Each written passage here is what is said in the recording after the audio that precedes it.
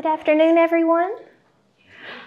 And thank you so much for coming to the Caregiving 101 program as part of our Alzheimer's and Dementia series for this year. This is our final program for this year, and we will be starting up again next year in April. And we'll have some more information about those as soon as we can. And so for this program, we have Robyn Arab, who will be coming in, who is a social worker, certified care manager, and a certified member of the Aging Life Center. Oh, it's Aging Care Center. Aging Life Care. Aging Life Care Center. Sorry about that. And she will be explaining some different kind of basics about caregiving, as well as some questions you might be having if you're starting out with becoming a caregiver. And I'll hand it off to Robyn Arab. Thank you. Just to be clear, that's not where I work, so that's why I don't know what it is. That's okay. I work for the Harpeth Hills Church of Christ in their Resource Center for Aging. And just a little bit about myself. I started out as a youngster I've run the gamut. So I worked for the state. I started out in Child and Adult Protective Services, then went into medical home health, took 15 years off to stay at home with my daughter, and then came back into non-medical home health. And from there, I met a gentleman who brought me into the church and said every church needs a social worker to help work with the families, and that's where I've been. I've worked at the church for 11 years on a contract basis, and it just happened that last year their senior minister, meaning the minister who ran the senior program, retired, and they asked me if I wanted to step into that role. So now I'm actually on staff at Harpeth Hills.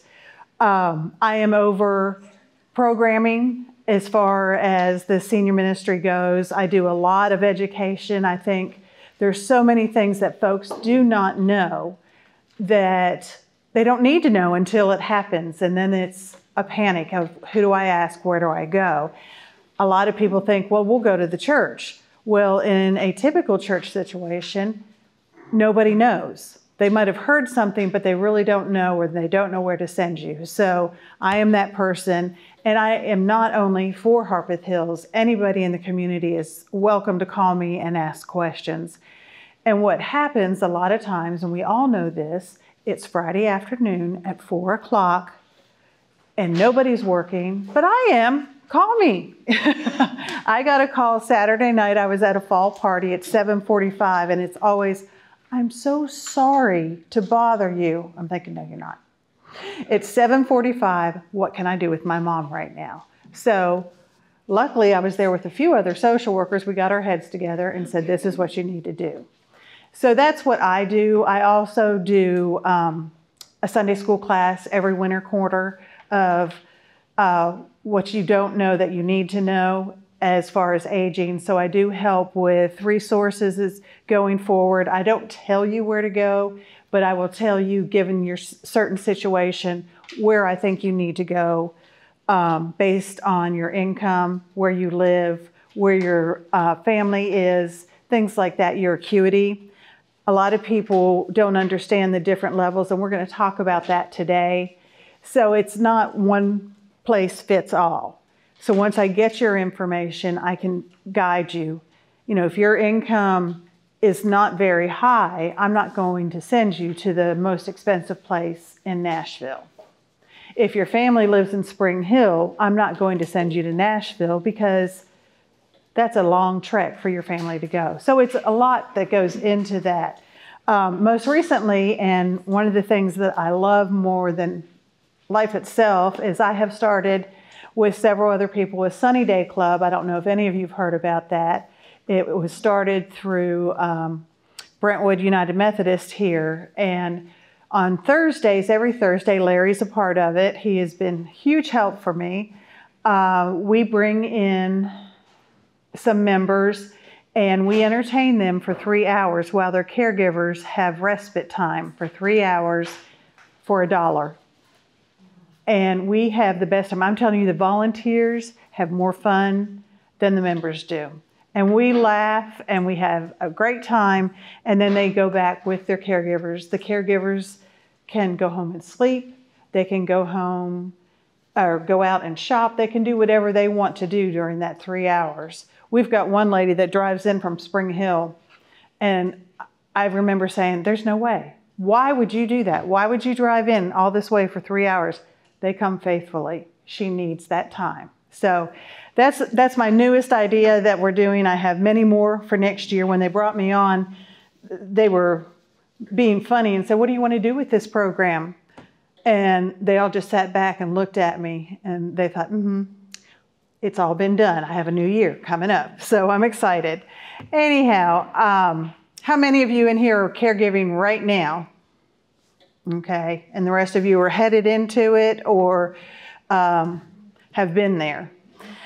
My journey, just real quickly, my father, I was a caregiver for him, but he was always sick. I don't ever remember my dad not being sick. He passed when I was young, and then my caregiving ended with my mother. So a lot of times when I talk, I will say she, because she was my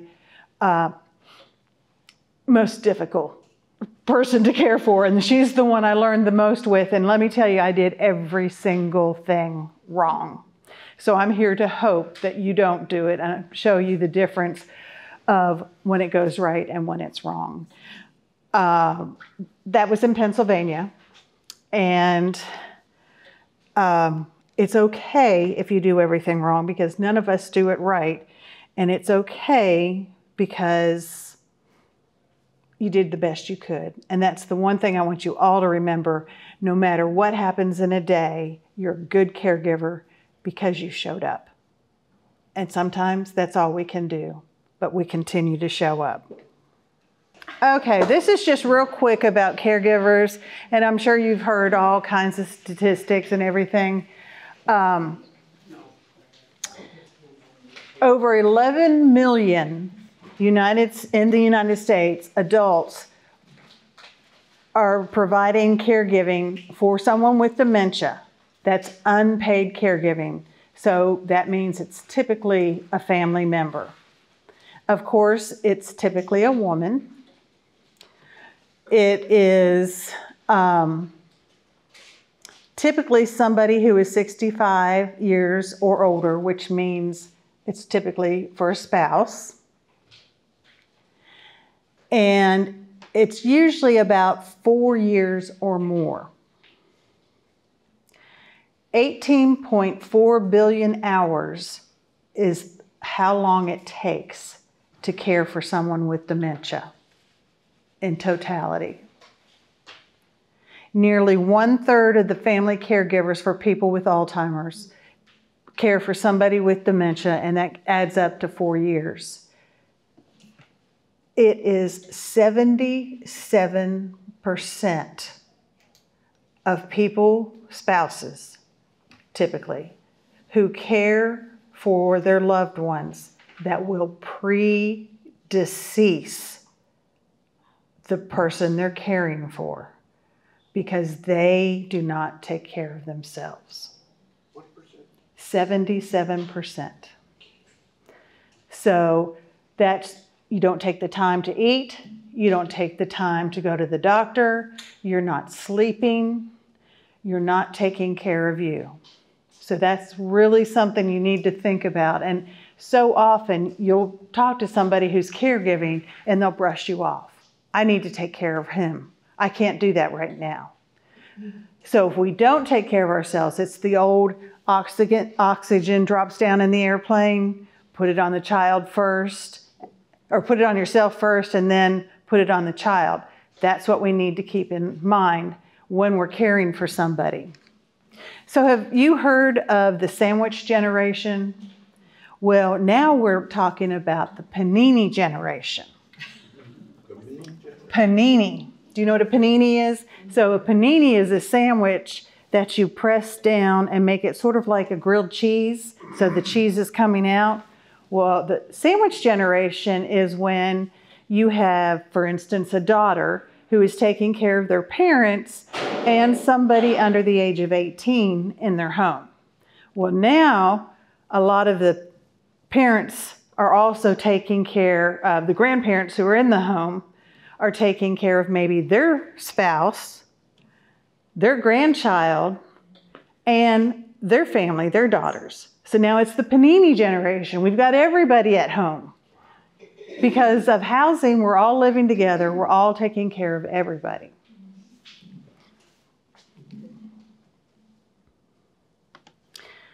So typical caregiver duties: shopping, food preparation, housekeeping, laundry, transportation, doctor's visits, and giving medicine. That's typical household, everyday things. That's what we do when we're taking care of somebody. And it maybe not all at once. It grows, it happens. I think a lot of times the things that we see first, money. And especially with dementia, that's when people start discovering that something might not be right. You might be going out with a friend to lunch and they can't calculate the tip, or they can't calculate what the bill is. Lots of ladies, we find out when they play bridge, the person who kept score all the time no longer can keep score. They can't figure it out. So it's different things like that that start coming along, or going into the doctor's visits and they come back. What'd they say? I don't know. What do you mean you don't know? Well, they said everything's fine. I'm just fine. Everything's good. Do you know how many times I heard that? And then I would go into the doctor's appointments and she'd say it and I'd sit behind her because I didn't want to embarrass her. And I go, and the doctor would say, and I'd say, well, Mom, how about your back? Is your back hurting? No, it's just fine today. And the doctor would then be able to go on and probe. You know, they're always just fine. They don't want anybody to think that there's anything wrong with them. So, instrumental activities of daily living. These are the skills that most people have to live independently. So, they're driving, or they're able to call Uber, a taxi, get on the bus, do something to be able to go across town. They can prepare their own meals, whether that be from scratch or they can heat something up in a microwave. They can use a telephone. They can manage their own medicines, and that's huge. Now, it may not be putting them in a pill pack, but they know which ones they're taking. So if they pull it out of the pill pack, my mom would say, oh, that one's not supposed to be in here. So they know the colors. They know what's going on. You know, they can do the household stuff, the maintenance. Doesn't mean they're doing it themselves, but they have the ability to call somebody. So they're still running their household. They still know who they can call if the roof leaks, things like that. So that is living independently. And then the financial responsibilities. Now, some people, very few, will give up the financial responsibilities because they just don't want to do it anymore. Typically women. But the one thing I want to impress upon husbands and wives in here is that as you age, teach each other. Because a lot of times the women are the only ones that do the banking. I mean, my husband, he'd have no clue. He would have no clue what comes out, what goes in, who pays who. Teach each other. Learn that. Because if the memory goes or someone passes, they don't know that. So those are things that we need to learn as we go along. And then the ADLs, these are activities of daily living. And these are the activities for dependent living at home or in a community. These are the items that if you're thinking about moving into an assisted living, this is what the assisted livings are going to judge you by. So when a nurse comes out, if you're thinking about moving, a nurse will come out and do an evaluation.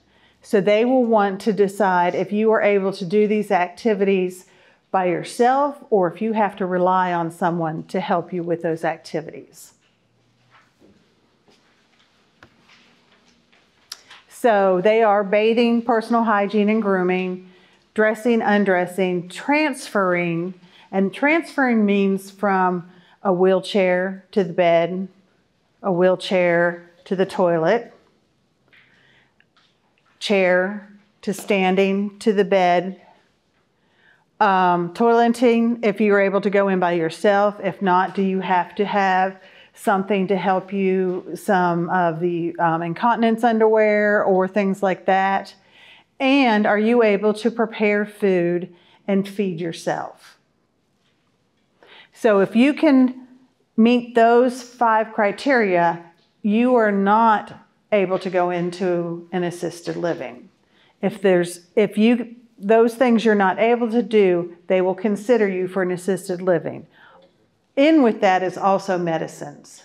If you are not able to manage your medicines, you don't know which medicines go where, you couldn't fill a pill pack, somebody has to do that for you. Somebody has to tell you when it's time. So this is the type of paid caregivers if it's above and beyond what you're doing at home. So you have the non-medical companies, you have the medical home health, and you have caregivers. And we're going to talk about each of those, and we're going to talk about who pays for those, because everybody automatically defaults to Medicare is going to pay for all of those. Doesn't happen. Medicare doesn't pay for much.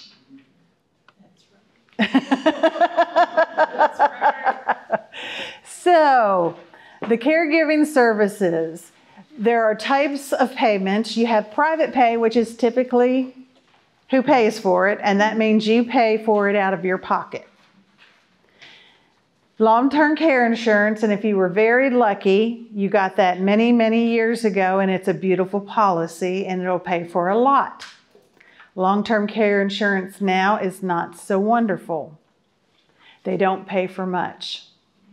And if you have a policy and they keep upping your premium, pay it. Don't drop it. You've paid it all these years. Keep it up. Because I guarantee if you need it, it will help you along the way.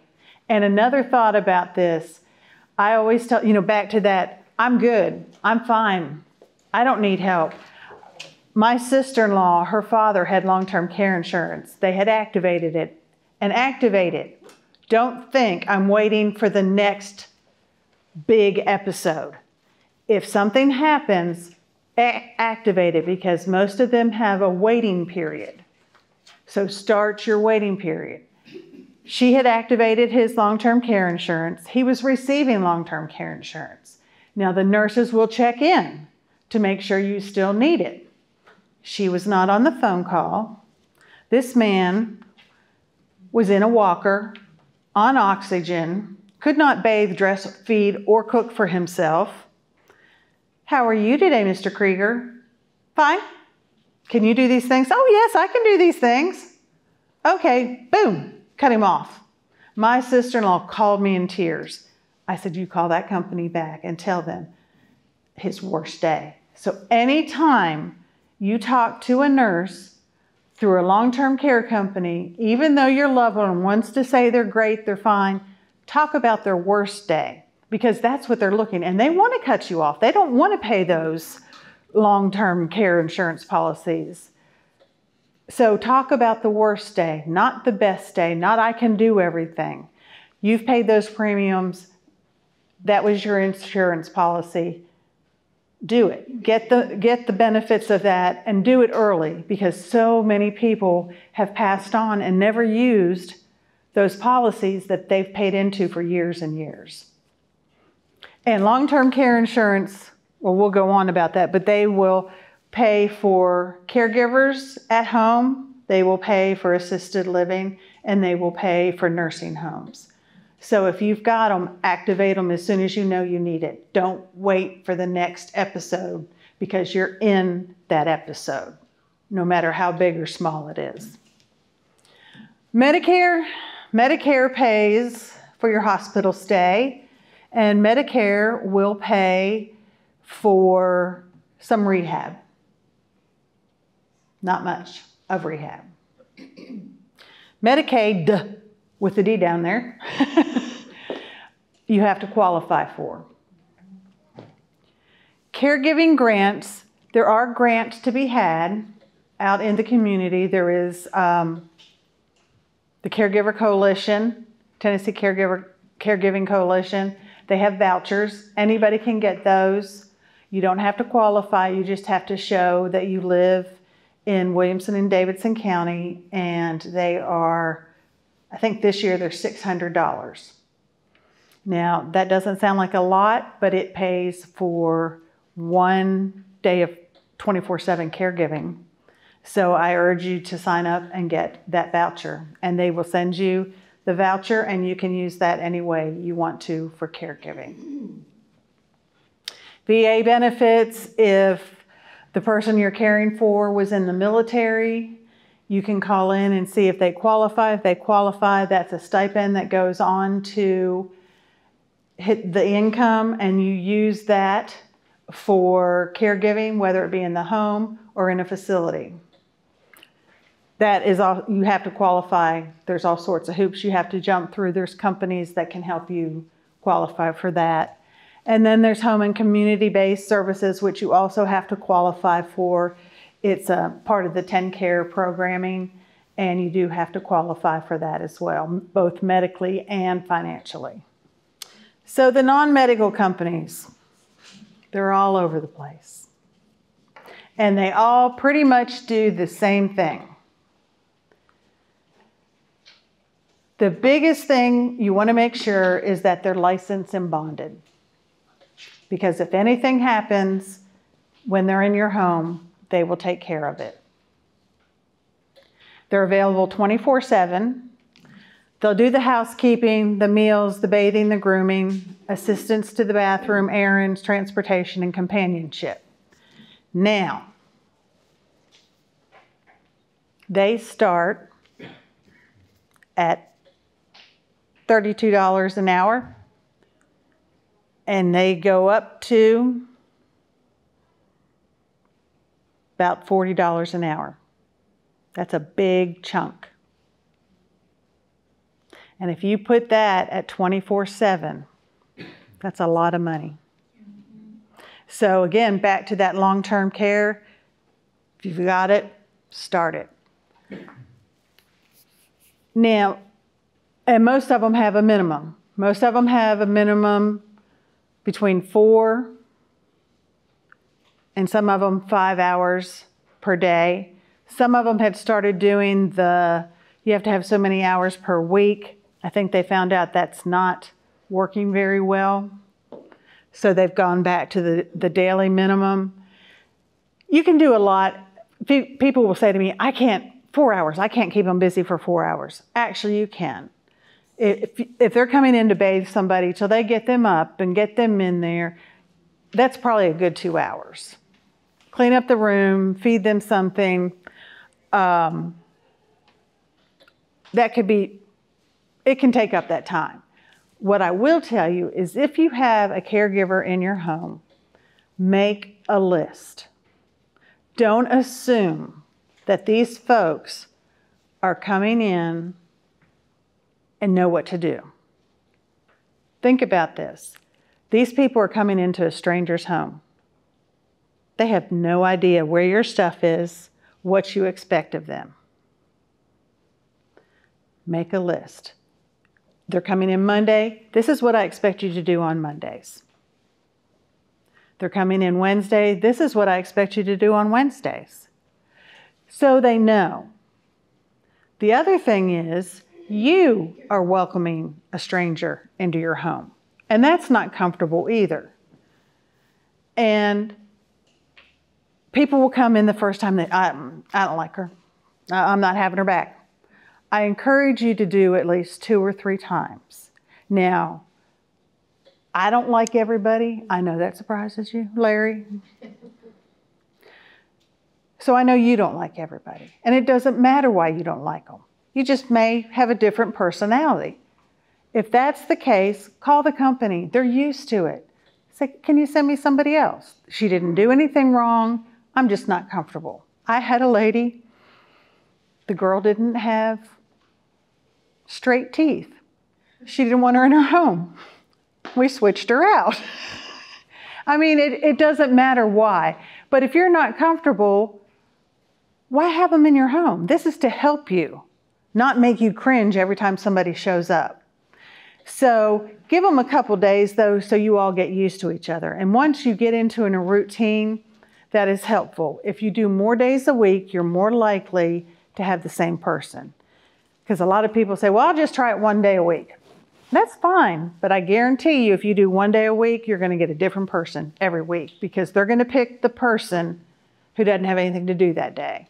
So I encourage you to do at least 2 times a week that you're going to get the same person. And it's frustrating because now you are training the new person every time they come in your house. And it is annoying. So make a list. Let them know what you expect of them. You are not there to entertain them. You are not there to visit with them. You are not there to feed them. You don't have to invite them to your table if you and your loved one are having lunch. They don't get a lunch unless they're there longer than 6 hours. So they can bring whatever they have. They can sit in another room, whatever. But they are there to do a job. You are the boss. The company is not the boss. You tell the company what you want. And I've heard it over and over. Well, Miss Arab, it would work better if our person came in 7 to 4. Well, my husband doesn't get up till 10. Well, it would just work better for us. Well, it wouldn't work better for me. And they push and push because that's what works better for them. You're the boss. You're paying them. If you can't send me somebody at 10, I'll go with another company. They're all over the place. So remember, also, they're salespeople. They're going to sell you. They're going to tell you we're the best company. We do better than everybody else. Blah, blah, blah, blah, blah. And they may be. I'm not saying they're not. There's some great companies out there. So just keep all of it in mind. And you will know when you interview a company. You'll know how you feel. You'll get the feeling. I wouldn't interview more than 3 because they all do the same thing. Nobody's going to do your windows. Nobody's going to put extra effort into it. They're all only as good as their caregivers. So I would go with 3 companies, see how you feel. If you don't like a company, you're not stuck with them. They only make you sign, you do not sign a contract. It's just a letter of intent. So you can get out of that anytime you need to. So, who do you call and find out? Well, all of you familiar with AgeWell and their directory of services? We don't have any of those books. I should have brought some. AgeWell used to be, if you are familiar with it, the Council on Aging, but you can go on their site. AgeWell, they have an interactive online directory. They also have directories that you can pick up at the library. Yes, so we do have some near the reference desk on the 2nd floor. And they're coming out with a new one next year. It's all the agencies that are in there. They're not in there because they advertise. They're in there because they're local agencies. They also have a really cool tool at the back of, in their website that you can put in where your loved one is right now, and it'll say, your loved one is ready for home care. Your loved one is ready for a nursing home. It's like a 5-minute little check. I like it. It's a Rubik's something or other. You can check there. AgeWell also has a phone number that you can call, and it's a 30-minute consultation with a case manager. If you have questions, they can answer those questions for you. Ask your doctor. Most doctors don't know. They know who came and marketed them, the names they've heard, but the nurses probably do. Nurses know everything. Meet and interview a few companies. And I always say interview the companies before the episode, because if you've had an episode and you're nervous and you got to get something done, somebody's got to come in tomorrow, you're not thinking straight. Interview them beforehand. You could get on people's rosters beforehand. You don't have to wait until something happens. You've met them, you've interviewed them, and you can say, hey, put me down. I'd like to know that I can call you if something happens. So you can do that as well. Ask your church. Ask your friends. Who have you used? Did you have good experiences? Did you have bad experiences? And that helps a lot.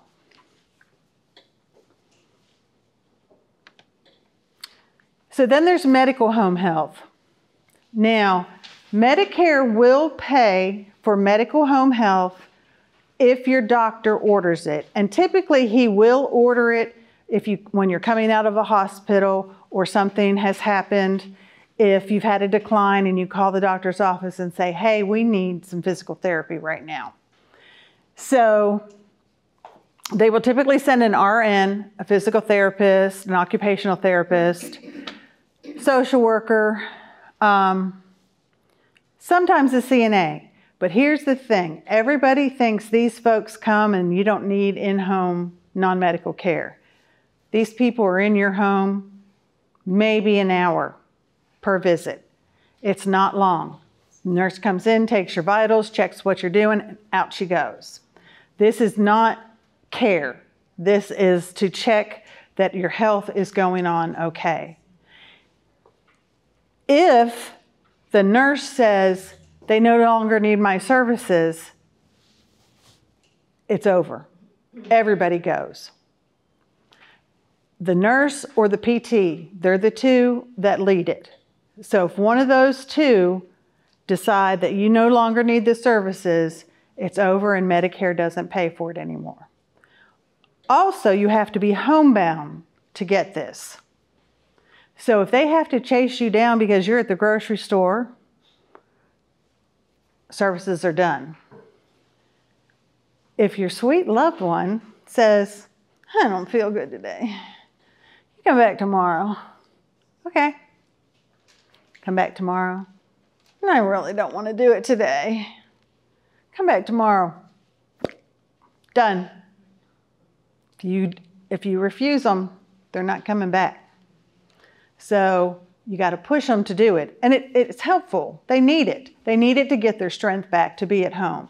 So it's one of those things, the more they refuse, it's going to be gone. So it's typically short term, usually 2 to 3 months, unless it's really something, broken leg or something to that effect, broken hip, that they really need to be working on. And it can be longer. It can go on as long as the doctor signs the orders. If the doctor doesn't sign the orders, it ends, and that depends on the nurse or the physical therapist. Sometimes the physical therapist can come without a nurse, and the nurse can come without a physical therapist, but they're the two leads. And again, those companies usually come from who the doctor works with. If you're not happy with that company, you can request a company. You don't have to do who the doctor works with. You can pick any company that you want. So, this is the one everybody likes. Well, what if I just hire somebody privately? This lady down the street, I heard she does it, and she's a whole lot cheaper. Okay. That's probably true. Here's the downfall of that. Now you are responsible for her taxes. You are responsible for the insurance if she gets hurt in your home. There's no background checks. You can probably run one.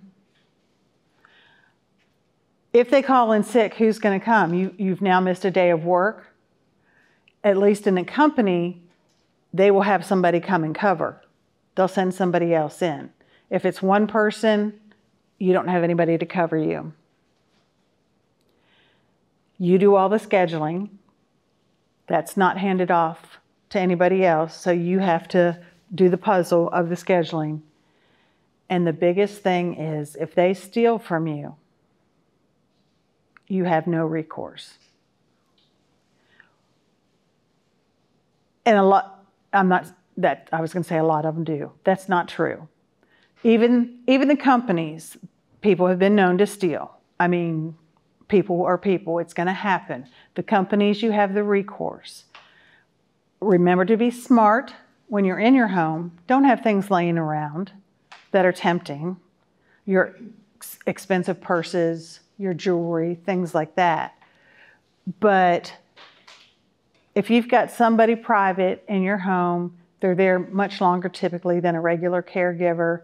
They're going to be around the house more. It's just a little bit harder to keep somebody. I recently had a lady that she insisted, and I've been telling her for years, you don't want to do it, insisted. We hired a private caregiver. The caregiver was sweet as pie, but she drove us all nuts because she was as sweet as pie. She was just, oh, honey, baby doll, how are you feeling today? Everything good? And that went on for 8 hours. You know, you can only take so much of that. Let's play a card game now. No, let's not. And to the point that she was in a facility, and even the facility people came in and said, where'd Looney go? You know, so it's just, who do you have to fill in then when you get rid of Looney? You know, it's different. You're just stuck in a position. A lot of people have hired privately and loved it. So I'm just giving you the precaution. Can you tell I'm not a caregiver? Then we have care managers. Do you know about care managers? So care managers, they're expensive. I used one for my mom because I was not in Pennsylvania. They are the daughter that takes care of everything.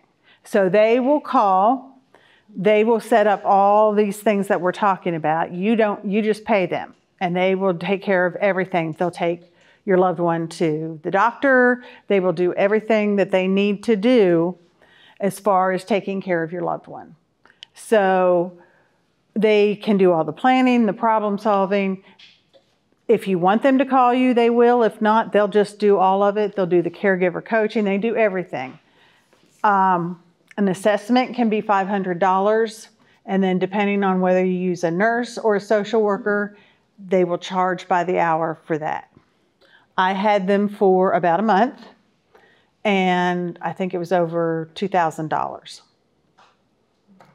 And not to say they didn't do their job, but my mother was clever, and I had them because she wasn't taking her medicines. She had a little system, you see, that you rotate your pills in the desk drawer, and that's how you take them, okay?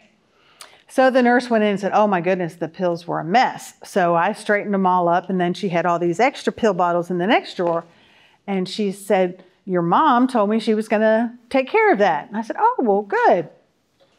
So my mom knew that you weren't supposed to throw the pills out. So her method was that you take all those pills, you boil them, and then you throw them over the fence into the neighbor's yard. That's how you take care of your pills. Okay. So the care manager came back next and said, hey, your mom got rid of those pills like she told me she would. I said, she did? Yeah. Where did she put them? She told that whole story. Okay. I went up probably 2 weeks after that. Every one of those pills were still in the drawer. Care manager never checked. Oh, no. She liked that story about the pills. She also froze her garbage in case it smelled. So I was like, So you never know. They can be helpful. They can't be helpful. So, but they do take long-term care insurance. Yes, ma'am. You said something about hiring on your own. This would be somebody you would hire on. Yes. Now they will take long-term care insurance, and it's helpful for long-distance caregivers. So this Aging Life Care Association, they have a website, and they have a list. And so you can see the credentials of the folks that are on it. And that I would encourage to get on that website, and you can read their credentials, and you can then get onto their personal websites. And so I would look. And actually, the lady who owned this company, it had her credentials. The lady who I worked with was not the owner.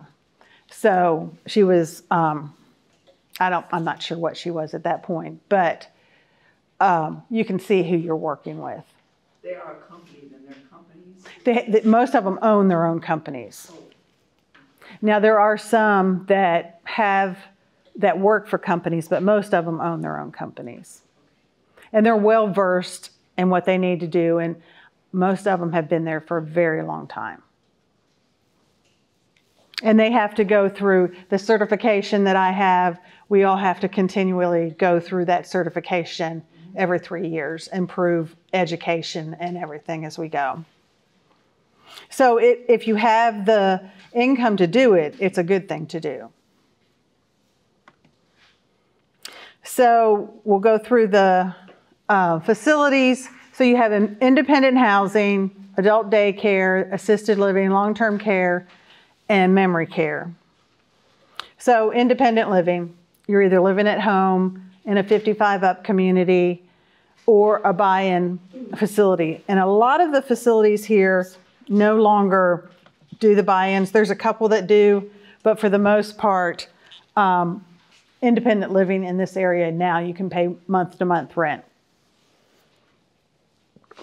which is much nicer because if you move a level, you don't have to stay there. You're not selling your home a lot of times to get into that home, because with the buy-ins, you do have to sell your home because the buy-in could be $700,000-800,000 to get into it. 55 and up communities, they're just as buying a condo or anything like that. And then it's just like your own home. So adult daycares, there's a few here. There's 50 Forward.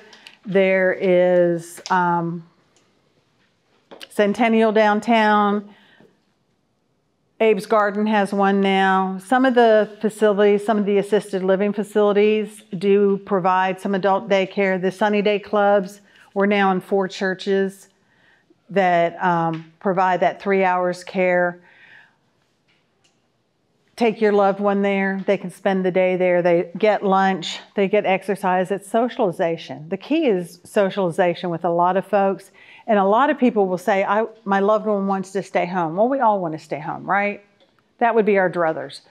But what people don't understand is they need to be socialized. There's a huge difference. When we see some folks at home and then they move into a facility, the socialization is what they need. Now, not everybody. I mean, some people will still stay in their rooms and such, but socialization is huge. Can you just clarify what you just said there about you see a huge difference? Yes. That they become active. They smile. Yes. If they're at home, they're watching TV usually. Or they're sleeping. Well, if they move into a facility, whether they join in the activities or not, they may just be sitting there. They're surrounded by people. Things are going on. Everybody's eating at the table together. So, so many people say, oh, my mom would not like that. And you show up and they're down batting the balloons with somebody. It's remarkable to see the difference in them. We have a lady at Sunny Day. She is grumpy. Last week, she stayed in there with her eyes closed. But she sat there with her eyes closed the whole time. But she will still join in. She doesn't want to be there, she says, but she joins in. She opens her eyes and eats her lunch. So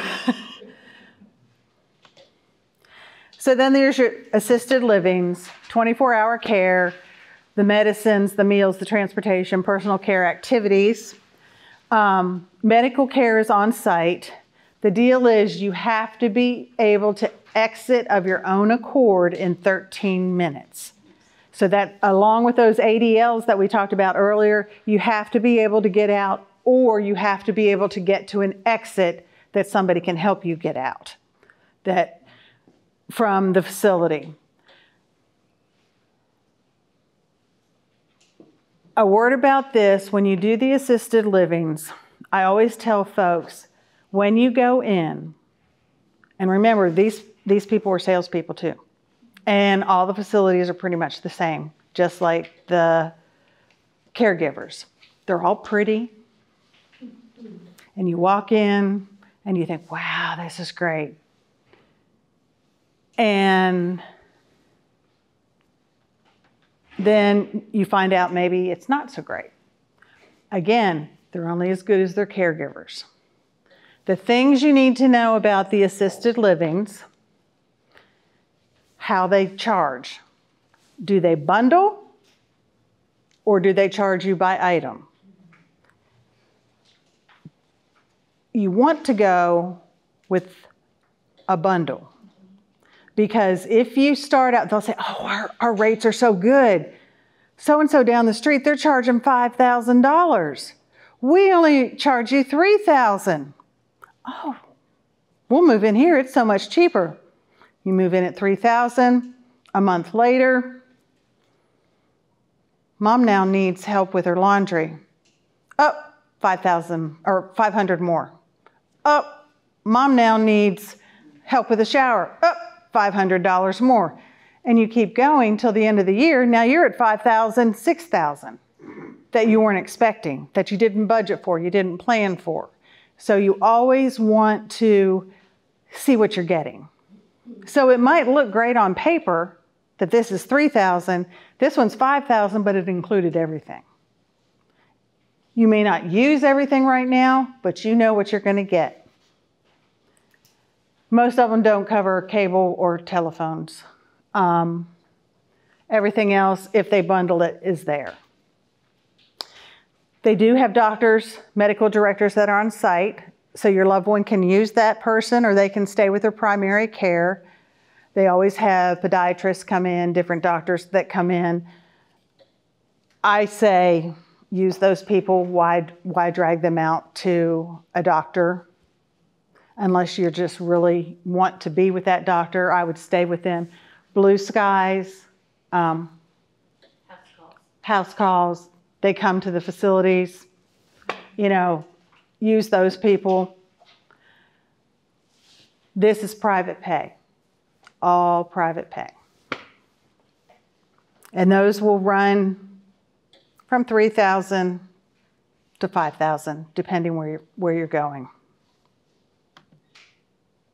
And then you have the long-term care, which is what we use, a skilled facility, which is what most of you probably think of as a nursing home.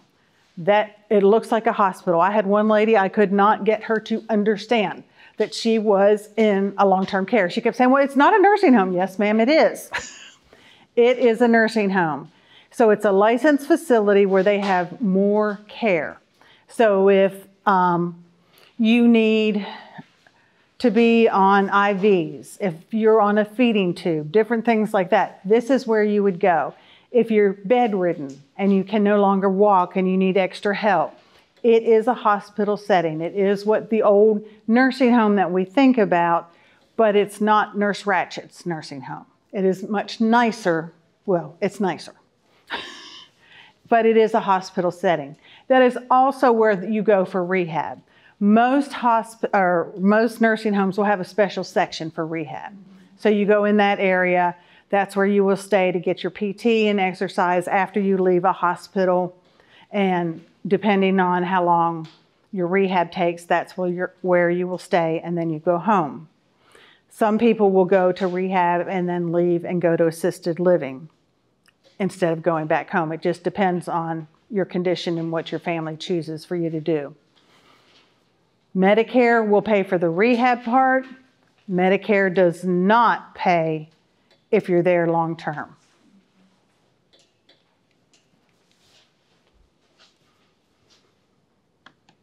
And then there's memory care. So most facilities are independent, assisted living, and memory care. Memory care is not like a nursing home. It has beds, hospital beds in them. It is significantly more. It is smaller, and it is a lockdown unit, so people who wander cannot come out. But they do have areas where they can walk. They have gardens. They have things for the folks, maybe things that look from back in their time when they were younger. So it's decorated for them specifically. It's safer for them. Won't have as many chairs and things that you would normally see in the regular assisted living area. The ratio patient to caregiver is smaller, and these caregivers have special dementia training. So clarifying question on that? Mm-hmm. Generally speaking, what's the definition of wandering? Trying to leave the building. The building, not a room, but the building. The building, right. Yeah. And they can still, in that area, they can still go into other people's rooms, but they cannot get outside. They cannot escape the building. Unless they follow somebody out, and there's usually codes to get in or get out. Okay. So as soon as they leave the premise of the building, that's That's- considered a risk. Right. Or they would be admitted to memory care. Right. Okay. And some people just don't do well in that have dementia in the bigger assisted living area. So they may be moved to the memory care as a trial basis. Not really a good idea because those people typically are more advanced, but it may work, it may not. Are these little apartments or like rooms? Those are rooms, but they're a little bit bigger, so they may have chairs in them, their own TV. I've seen people have little kitchen tables there, maybe their favorite recliner, things like that. They have a bathroom. Mm-hmm. Yeah. It's probably like a large hospital room, maybe. Medicare cost. No Medicare. You're bumping it up to about $8,000.